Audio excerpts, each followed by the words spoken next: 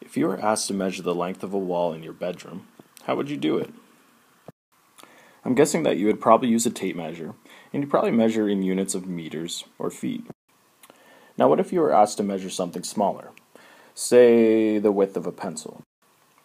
A tape measure may not be the best tool to measure this, and you may not even want to use meters or feet.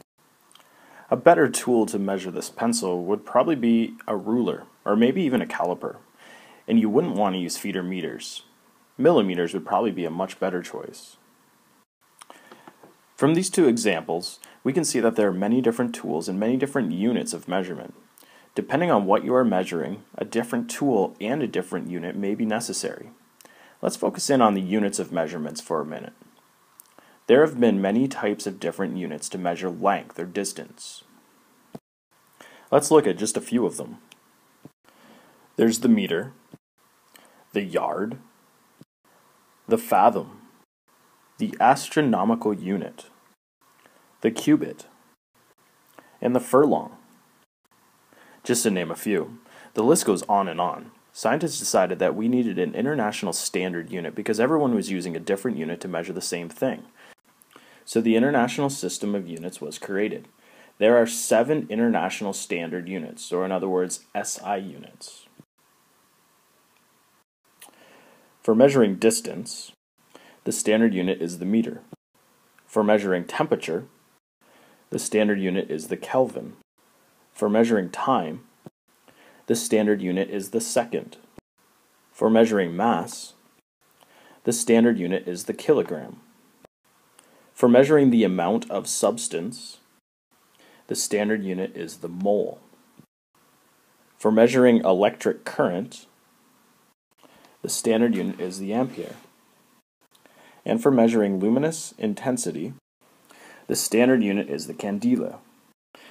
These are the 7 SI units. Okay, let's revisit the tools for measuring. As you can imagine, some tools will be more accurate than others. To measure the width of the pencil, for example, we didn't want to use something like a tape measure or a measuring wheel. It'd be very difficult to be accurate. Accuracy can be defined as how close a measurement is to the true value of the quantity being measured. Let's look at an example of this. 2 students have the task of measuring the length of this book. Now the actual length of this book is 17 centimeters. Both students will measure the book 4 times.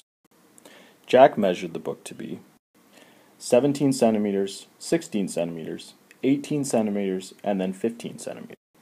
While Susan measured the book to be 15.5 centimeters, 15 centimeters, 15.2 centimeters, and 15.3 centimeters. Which of these students was more accurate? Well, if we take the average of Jack's measurements, he had an average of 16.5 centimeters. While Susan had an average of 15.3 centimeters. So the student who was more accurate was Jack, because he was closest to the correct value. Although Jack had the more accurate measurement, we could see that his measurements are kind of all over the place. We have anything from 15 centimeters all the way up to 18 centimeters, so a 3 centimeter difference between those two measurements.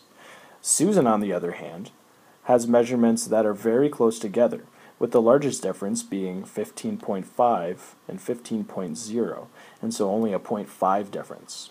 Although Susan was not accurate, she was very precise in her measurements. Precision is a measure of how close a series of measurements are to one another, or in other words, a measure of how exact a measurement is.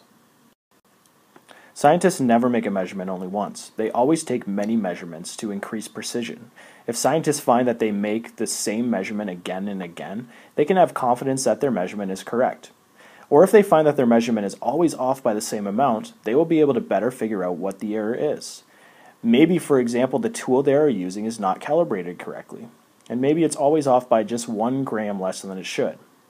If we look at Susan's measurements, we could see that generally she's always off by about 2 centimeters, so she may be able to narrow down why this is. Let's take a look at one more example to check for our understanding in this concept.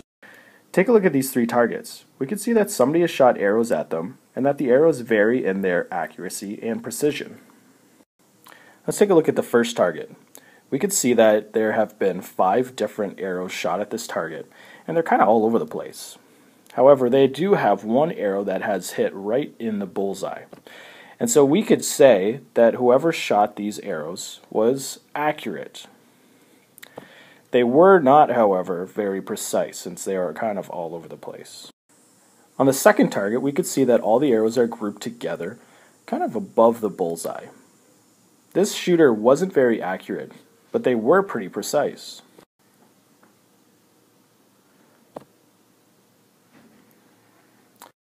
Finally, take a look at the third target. We can see that all the arrows are right in the center of the bullseye. And so we could say that this shooter was not only accurate, but they were also very precise.